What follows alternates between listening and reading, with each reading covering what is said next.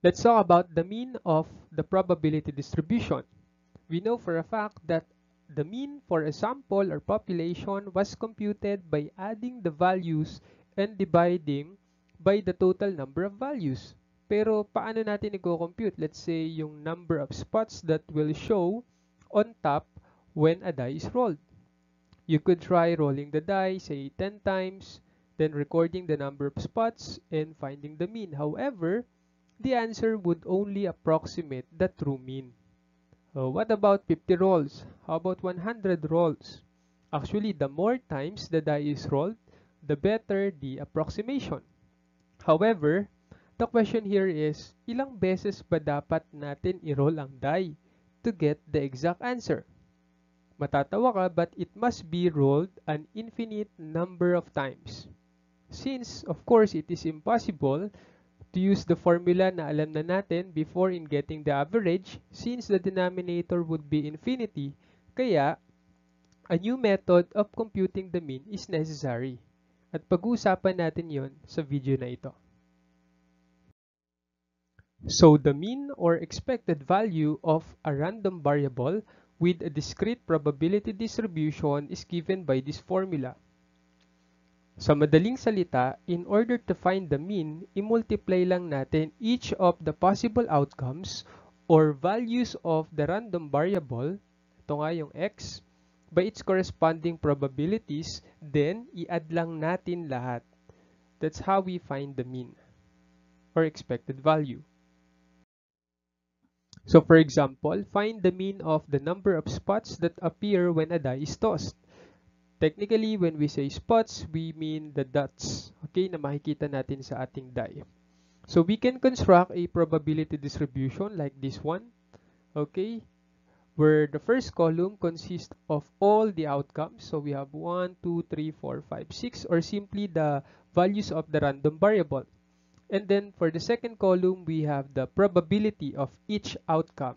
Okay, so in getting one spot, the probability is 1/6. In getting 2 spots, the probability is still 1/6.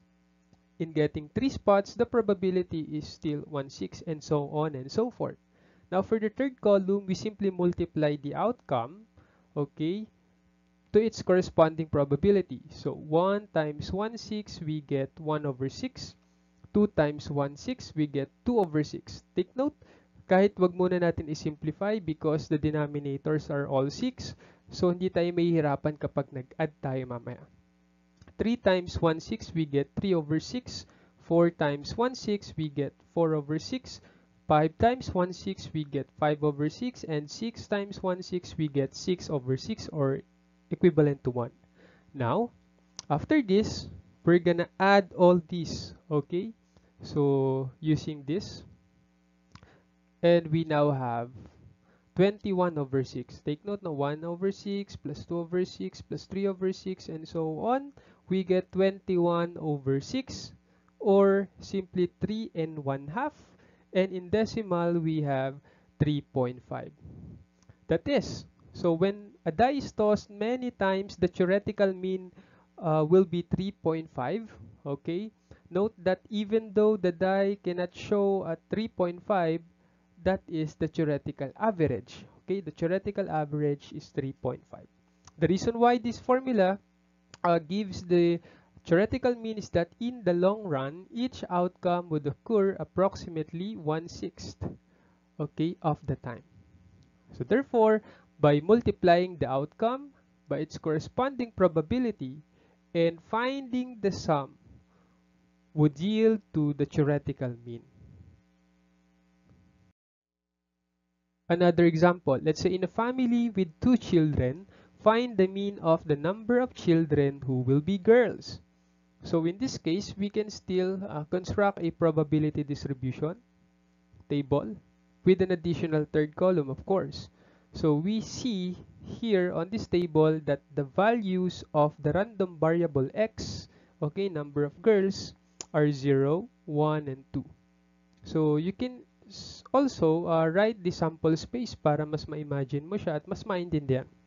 So the probability that the number of girl is 0 is, of course, 1/4. Because sa ating sample space, alam natin na may chance naman na sa family of 2 children, wala talagang girl. And that is when the 2 children are boys. Okay, so that's 1 over 4.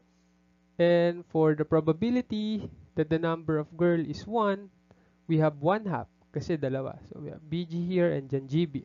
Then the probability that the number of girls is 2, we have 1/4. Okay? That is 1 out of 4. By multiplying the outcomes to its corresponding probability, we have 0 times 1/4 is 0, 1 times 1 half is 1 half, and then 2 times 1/4 is 2 over 4, and that is equivalent to 1 half. To find the mean, we simply add this. So 0 plus 1 half plus 1 half, and that is equal to 1. So the mean of the number of children who will be girls is equal to 1. I hope that you learned something about this video. Thank you for watching.